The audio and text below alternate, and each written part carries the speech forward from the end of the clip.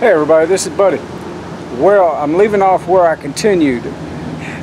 Well, what happened was that Scotty put the back cassette on the bicycle. The back cassette.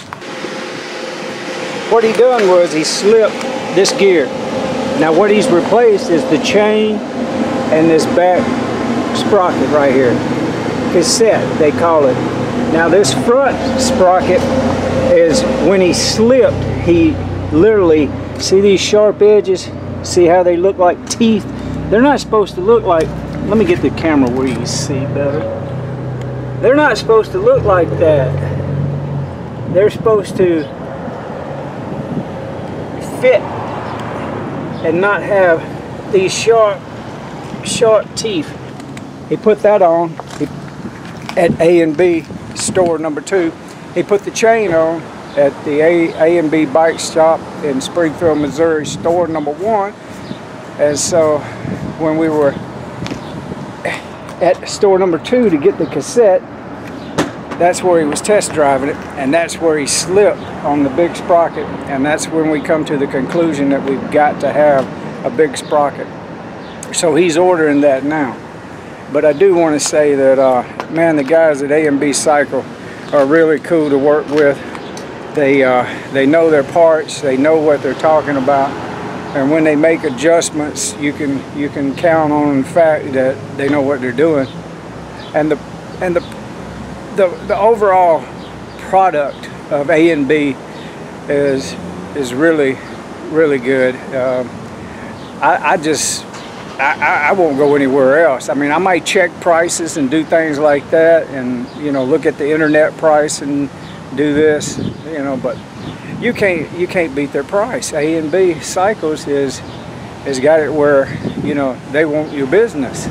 If you've been riding around like I have, changing gears but not really changing and hearing a lot of racket and noise, it could be because you need a new chain and a new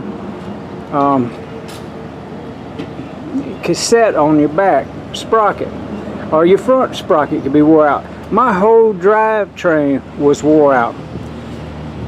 I have literally put a lot of miles on that bike here recently, and I knew it was causing me grief. I should have did this weeks and weeks ago, if not a month ago. But we live and learn. Now what A&B Cycles has to do is order me front sprocket for that, and that's what Scott is doing. So I'll give you an update on it when it gets completed, but for right now it could take a few more days to get that piece in.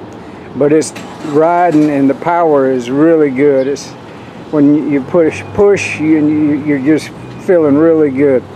But for me to really hammer up hills and stuff where I'm actually really hammering on that big sprocket, I've got to get that replacement before I do. But it's riding good right now, so I know it's going to be riding good with that front sprocket fixed. Alright, so if you're like me and you want your bike tuned up to the perfected parts and pieces, and even if it's just tuning the cable, they can do it. They can do it all. They can rebuild a whole drivetrain like they had to do for me because I put so many miles on it. But so, all right, that's what I'm saying.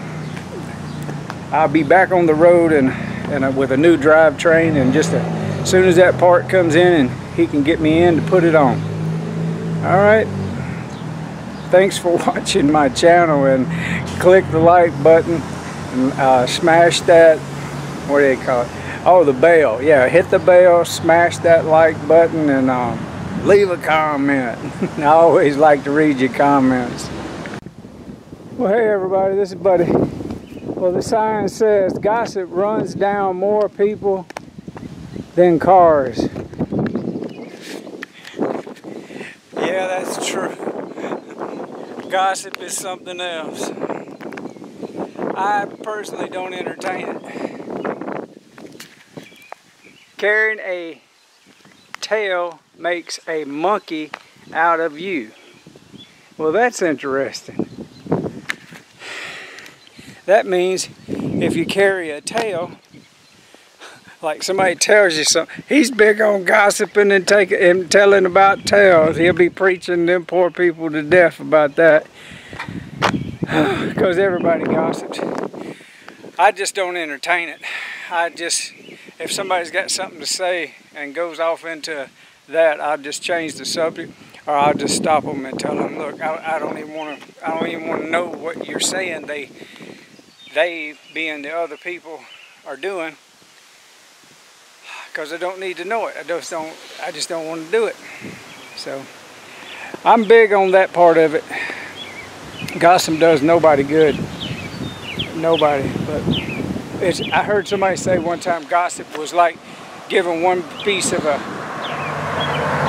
good old chocolate brownie to somebody, and you're holding the other piece in your hand, and you know they're going to ask you for more.